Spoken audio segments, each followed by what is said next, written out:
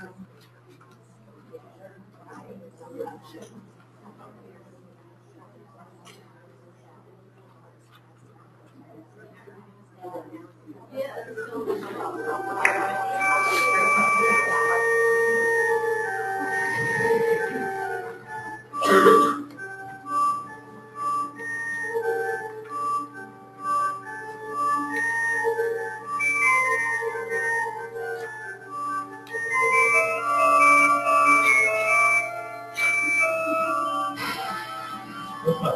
will tell you that schools should be brown and tan and beige colors to keep kids on an even keel. I think that's crazy. We want to get schools full of color and life and energy, and the kids love it.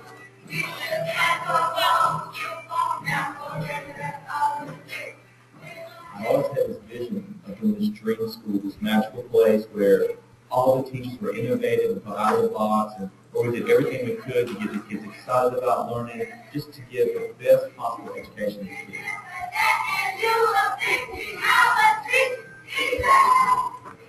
Many educators have always said things like, I would love to start a school of my own and do it my own way. And Ron and I began that way as well. Ron was the Disney American Teacher of the Year in 2000, and I was in middle school. And when we met, we instantly hit it off. We realized that we shared many similar philosophies, and we had the same passion for the way schools should be run.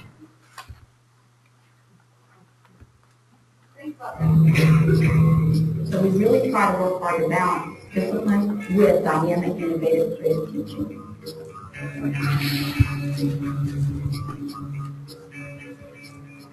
But on top of that, we integrate so much more. We do have the global curriculum, global studies. Our students will travel to 6 out of 7 continents by the time they have left the 8th grade, which is an amazing opportunity. We truly believe that we're creating global leaders.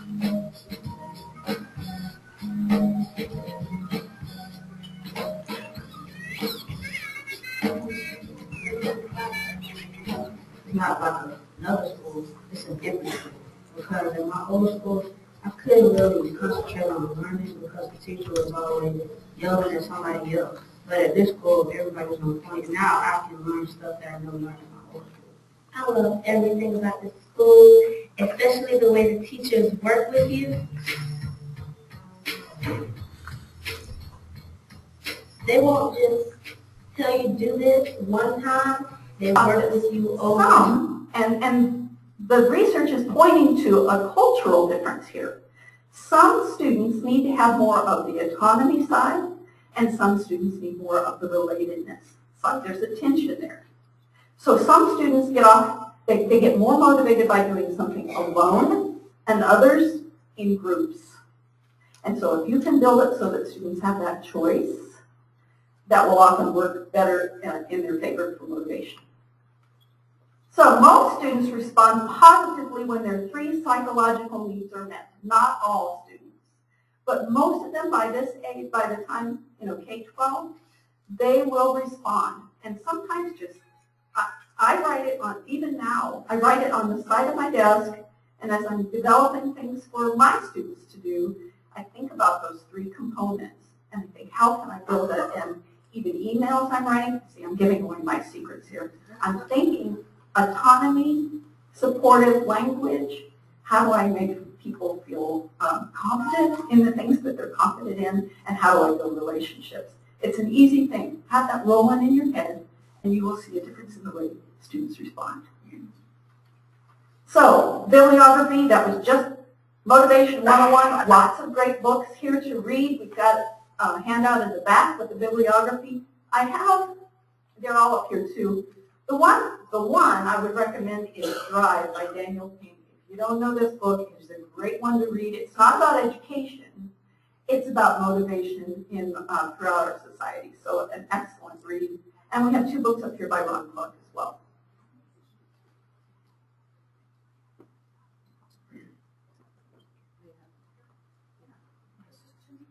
Okay, I just have to kind of do a little bit of review for you. I know a lot of people in this room went to college in the 20th century.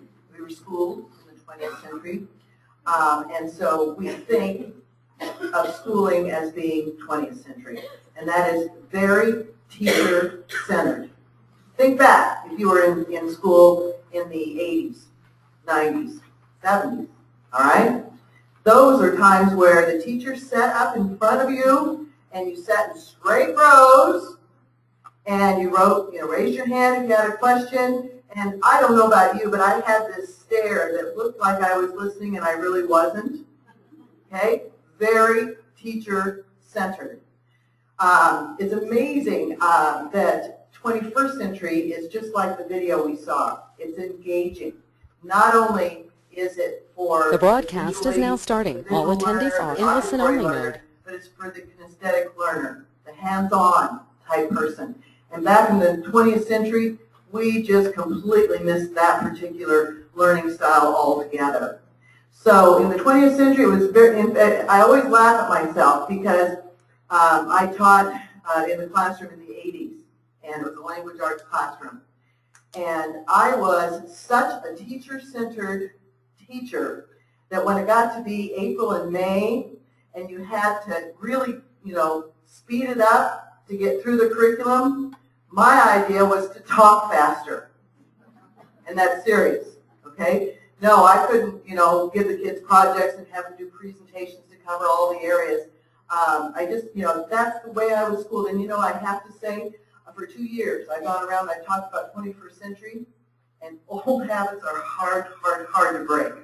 Because I will always revert back to the teacher-centered classroom. And I'll go back and I always evaluate myself. I always say, I wonder how that went today. And I'll say, oh my God, I did one on open source apps. Okay? Wonderful apps I had for those people. But instead of dividing them up and having them work on an app and presenting to the group, I did it all. And it was boring. I mean, I had them getting that stare that I practiced so well when I was in the classroom. And I think they went away with not too much. I evaluated myself. I said, what did you do wrong? Well, what I did wrong was I was too teacher-centered. And it's one of those paradigms, this is the way I was taught, this is the way I was taught to teach, and the way I taught for so long that sometimes it's just hard to change. But we do have to change. We have to blend our instruction. We have to blend our engagement with students. It has to be not only teacher-centered, but student-centered and technology-assisted to be 21st century. Okay, engagement is a blend of teacher-centered instruction, student-centered instruction, and technology-assisted instruction. Okay, the 21st century learner standards increases engagement and makes students take ownership of their learning. This is so very important, this ownership, and she talked about the autonomy. You have to let the students know, back in my day, when you took an achievement test, they really didn't tell you where you did poorly on it, so you didn't have any idea what you needed to work on. Now, students are being counseled on what they need to actually look at, so the next time they take the math test or the achievement test, they can do better on it. So we're letting students take ownership of their learning, and we're having less teacher-centered instruction. Now, some people come away from my presentations and they say, oh, never teacher-centered again. That's not what I'm saying. It has to be a blend and more student-centered when possible. Okay, 21st century learner standards. And all of these standards, if you look at the verbs, they really do the engagement piece.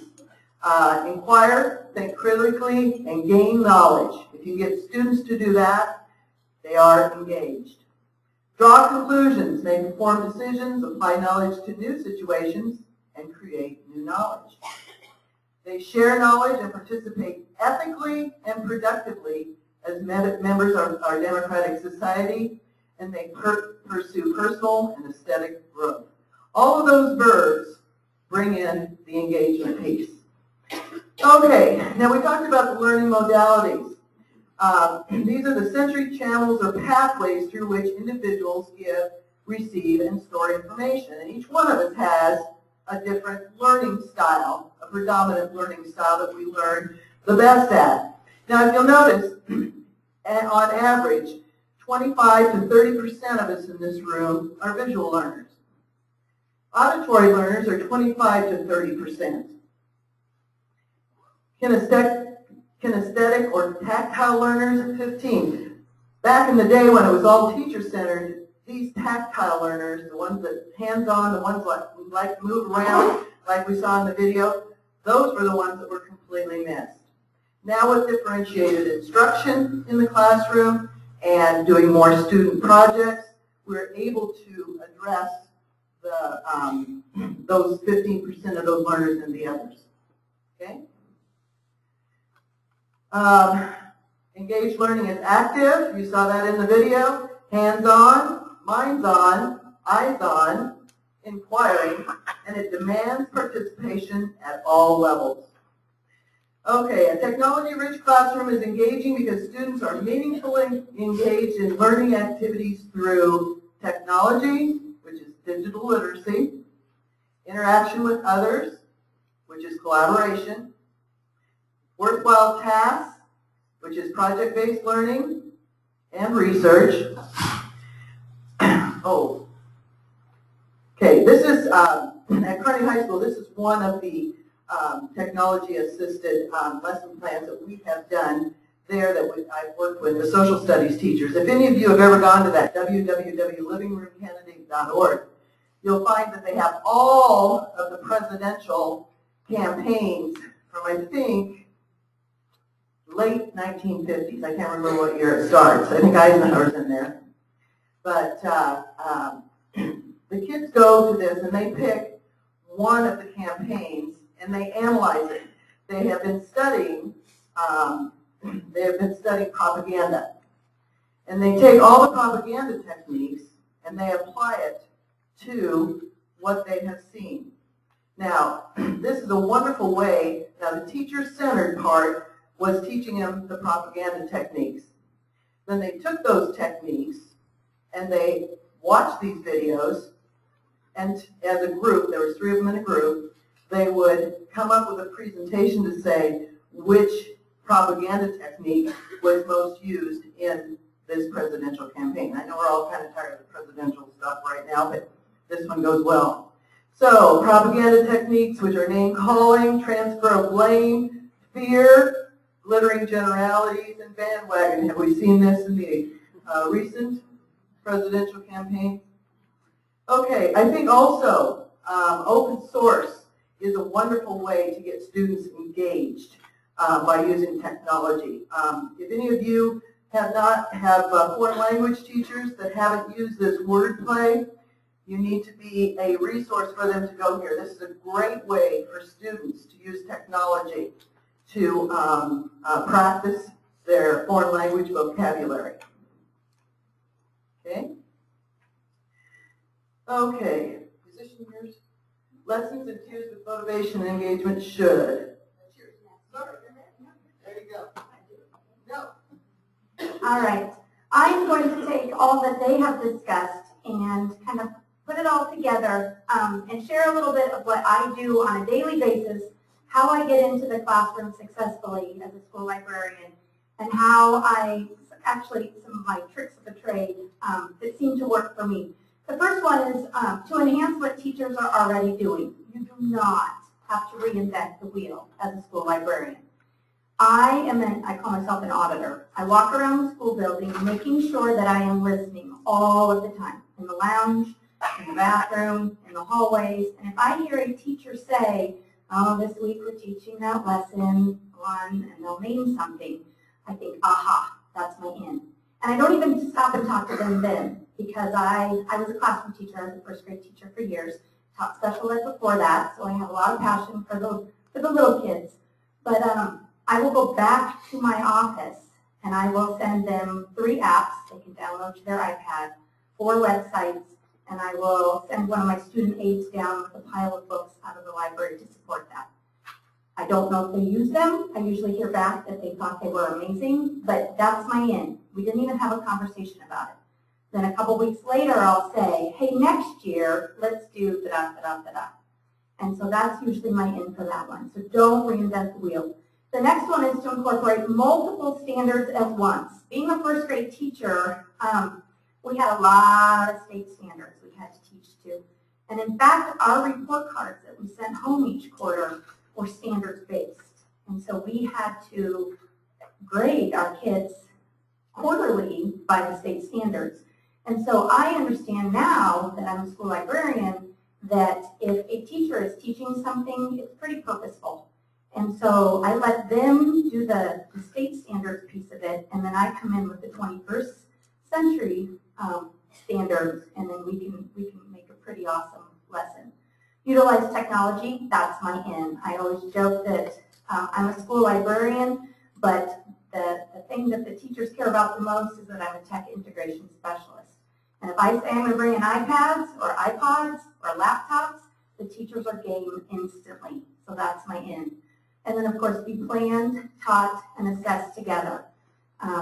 It's awfully tricky to try to marry those two, the state standards with the 21st century standards, if you haven't planned it together. And I was big, even when I was a classroom teacher, we were big on co-teaching with the special ed staff. And so in our school building, it's okay. You don't have to tell them you're coming in. If you come in, they usually just include you, which is kind of cool. All right, so here are some of my tricks of the trade. And I have a lot of these in place before I even try to teach a lesson with a classroom teacher.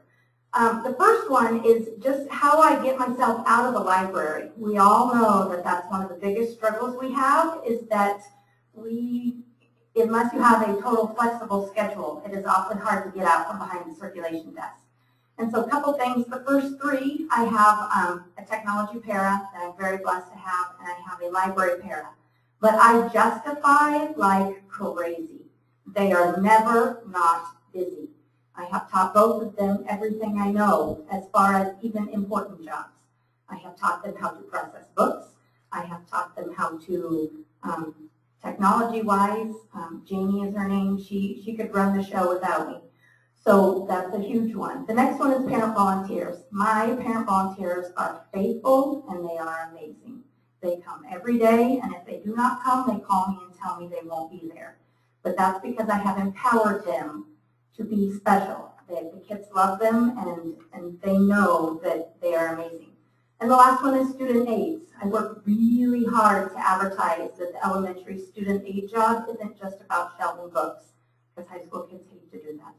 And so I let them do a lot of other things. I let them do some research for me. I let them find good apps that a teacher might ask for. I let them even dabble a little bit in GarageBand. If I'm working on a project, they help me edit it. So I give them a little bit of power too. Number 4, I already talked about, being an auditor. And the last one is share, share, share, share, share. Never, never, never. If you hear something in the hallway and you know you have something to support it, never let it go by the wayside. Email that teacher. I've even texted a couple of them after hours saying, I forgot to send this to you today, but remind me tomorrow. I have an app that you could use for that. Show up on time. If you tell a teacher you are coming in to co-teach with them, be there on time. Coming from a classroom teacher, having taught, if you are waiting for them to come in, you have already lost your students. So make sure you are on time. It's just credibility. Number 7, constant communication. Talked about that one. Like I said, I've even texted some of the teachers. Sometimes that's the only way you'll get them to read it. Number 8, student buy-in. If you show up with books and technology, many of them will be interested. You really have a cool job. And if you can advertise it, the kids will love you. Number 9, be the one to present it in a different way. Frequently, I will find out what the teacher is already teaching, and then I will find the other multiple intelligences, ways that I can support it. Kind of like some of the stuff in the Ron Clark video.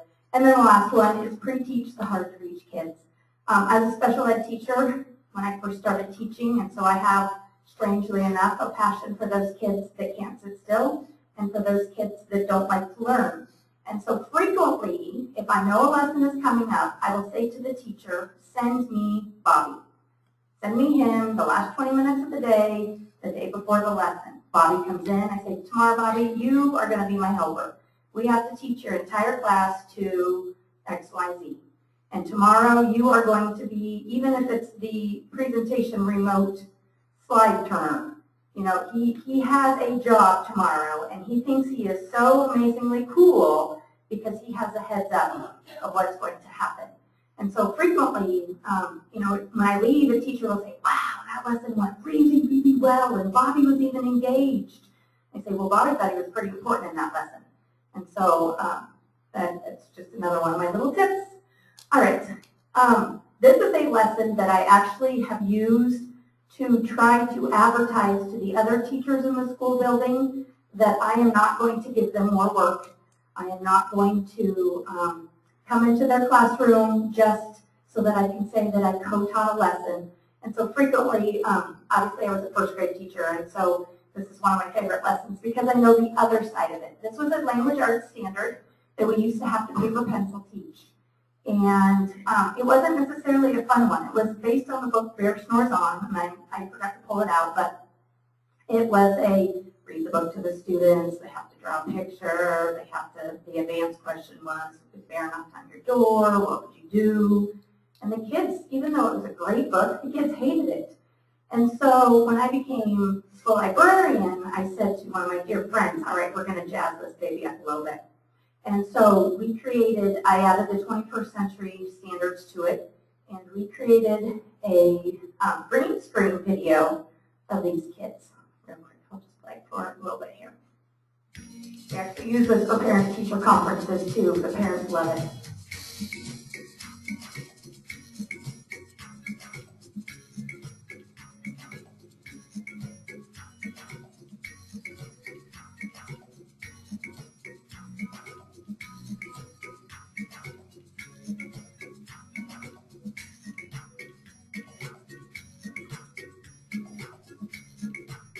We had the kids do the original state standard because we needed to turn in those results to our curriculum director.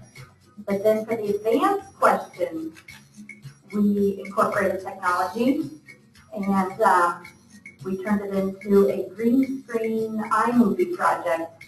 And the kids still talk about it.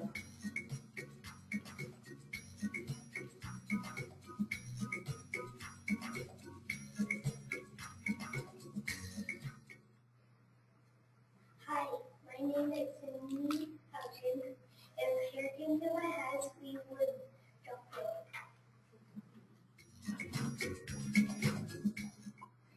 Hi, my name is Destin. If hair comes to my head, Talked a lot about public speaking. That was hard for many of them. sure. We'll do one more. My name is Nathan, and if hair came to my house, we would play football.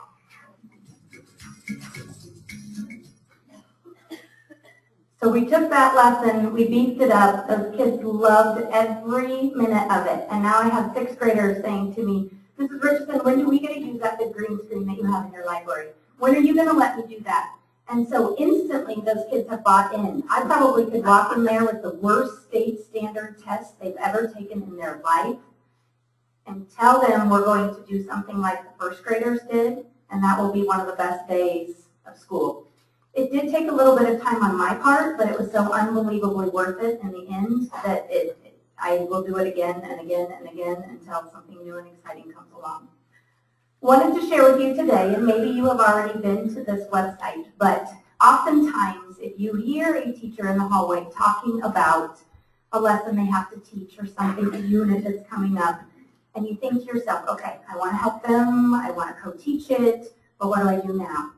There are many places you can go. We all, I'm sure, as teachers and educators have Googled the topic, and it will sometimes, or lesson plans for. And sometimes it will bring up good things, and sometimes it will make you pay for some lesson plans or to access a website. But this one is specifically for school librarians who are wanting to teach true 21st century lessons. And they have, each lesson plan that is submitted has to be approved before it will be posted on the site. So it matches all the qualifications, and it does a lot of the work for you. Of course, you're not going to find a perfect match, but oftentimes you can take ideas from this and you can tweak it to make it work for you. So this is the website. It is the handout that was back by the back. If you did not get a handout, it is on the website with all of the handouts, and you can go there. So just to kind of give you so that you have seen it, because sometimes if you're working your way through this and you haven't seen it. Of course, you're going to have to click on create a new account. You already have a login. You would put that in there. If you, for some reason, forgot your login, because we all have 8,000 passwords and logins and we can never remember what we used, you can get it emailed to you. It will make you fill in all the information about yourself, who you are. It will